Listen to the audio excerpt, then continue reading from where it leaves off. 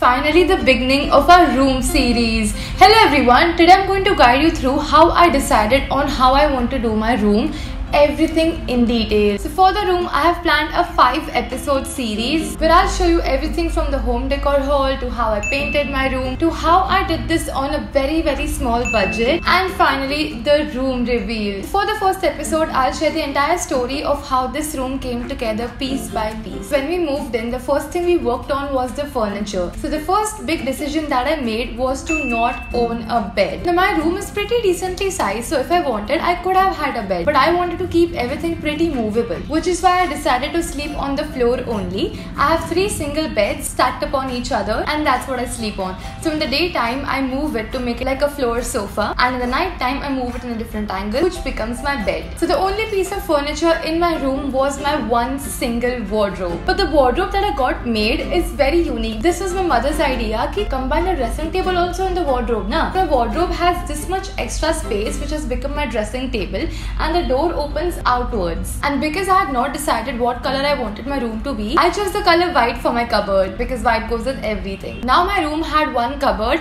and everything else was blank. All the walls were plain white. This is how the builder had given the home to us. For 1 good month, I was in the pure state of confusion because the room looked very pretty. Wooden flooring bhi diya hai. So white walls with a wooden flooring and a white cupboard looked perfect. And I was very afraid that I'm going to ruin the room. If I put something and I don't like it, I'll have to do so many changes. That is when a lot of my friends gave me the assurance that if you paint it and you don't like it, you can get it repainted. This is when Pinterest became my best friend. Even when my board exams were going on, I would spend like 3 hours on Pinterest every single day trying to decide what I want my room to look like. Now the 2 themes that I was confused between were plain white and very cozy, or colorful, which would help me shoot videos as well. I was leaning more towards the plain white because of my fear of ruining my room. So I had to do very less amount of things and room kharab hone ka chances kam tha.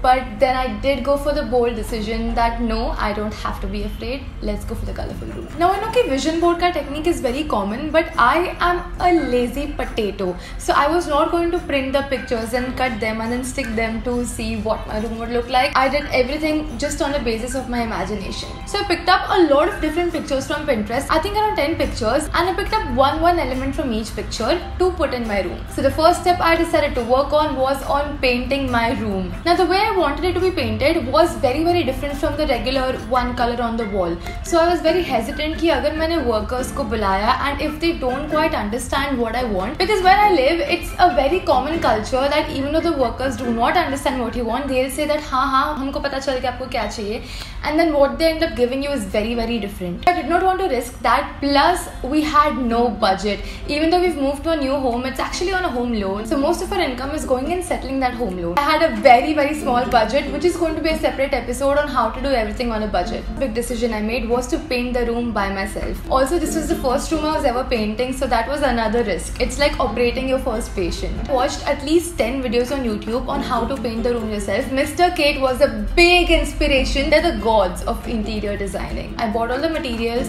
and painting the room took me 2 full days. Once the painting was done, putting together the rest of the room was much easier because I've added a lot of different colors to my room. I knew कि furniture मुझे minimal ही रखना है. The next step I moved on to was adding the accents to the wall. Now accents are little small home decor pieces or like shelves that you add to the room to give it more character. Spray paint has been a huge savior for me, and that way whatever piece I liked, it did not have the restriction ki oh it has to be white color, it has to be this particular color. I would just end up spray painting it to whatever color I wanted. So I added one quirky piece to one wall, which made me decide that the other wall should be plain, because if I'm going to add things on every wall, it'll be too much 3D coming in from everywhere in the room and it'll make the room smaller. So because I have added something on that wall, the wall that you see behind me is plain. I didn't add any shelves, any photo frames, nothing on that wall. It's just the paint that speaks for it. I really wanted the white frames का collage somewhere in my room, पर मुझे सूझ ही नहीं रहा था कहाँ डालूं. मैंने frames भी order करके रख दिए थे, but because I couldn't find a place, I had planned on returning them. But then I put it on the remaining wall that I have, and it looks very pretty. The frames are not very big, which helped me make a 12 frame का collage, and that's it for that wall. वो wall पे और कुछ नहीं है. This way I got the best of both my ideas, keeping it very minimal and cozy yet keeping it colorful. Coming to the floor accent furniture, I have kept everything movable. The only thing that I had planned to keep in my room was this big white ladder that you have seen in my previous videos. This is a very versatile piece because number one, color white, number two, very simple structure. So it will look great against any wall, be it a dark wall, light wall, plain wall. But then what happened was impulsive shopping, which is what our channel has a lot of. I visited a lot of exhibitions and a lot of malls, and there were so many pieces which I ended up loving. A very good example are the plants that you see behind. I was just browsing through the mall and I actually saw them in the hands of another customer just walking around the mall,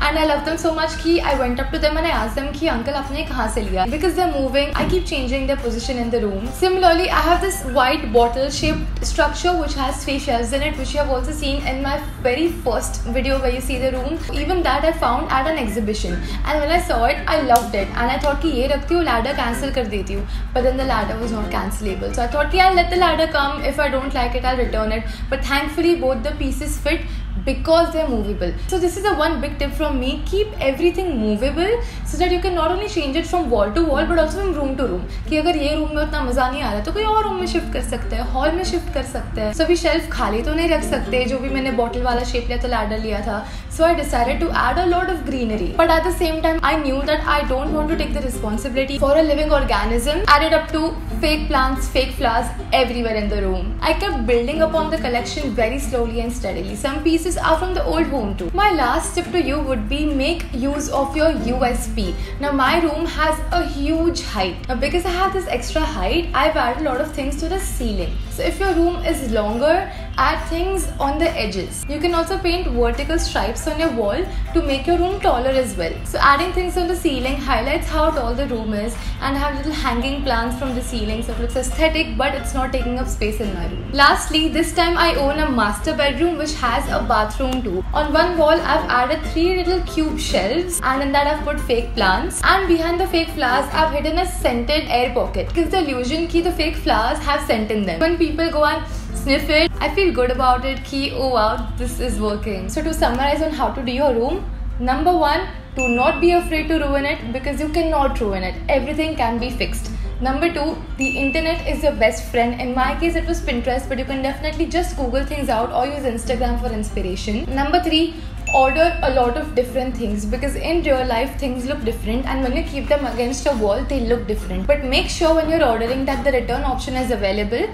so that in case it does not look nice, you can easily return it. Number 4, keep spray paint handy, don't let the colors restrict you. Number 5, keep a lot of movable things in your room so that you can keep changing the aesthetic. And number 6, do not clutter it a lot, stick to your theme so that it becomes very cozy and comfortable yet homogeneous. But before we hang up, I have to announce final details of the garage sale. As a part of moving into the new home, I really wanted to keep only those things which I'm using on a daily basis, which has ended up in a lot of over 1,000 things which I'd like to sell to you at very minimum prices. This is going to happen on the 23rd of May, which is a Thursday, from 12 PM to 7 PM at B Kitchen and Bar in Juhu. This is actually Kishore Kumar's bungalow, which has been turned into this amazing place. It's very aesthetic, it's very beautiful, and it is a meet and greet because even if you don't want to shop, please just come and have fun with me. I want to meet you. The entry for this is absolutely free. You don't have to pay anything, and you don't even have to register anymore. The registrations were just to analyze what amount of space we will need. So no registrations, no entry fees, just come and have some fun. So this is my Pinterest room 101, and I'll see you this Wednesday. Until then, goodbye!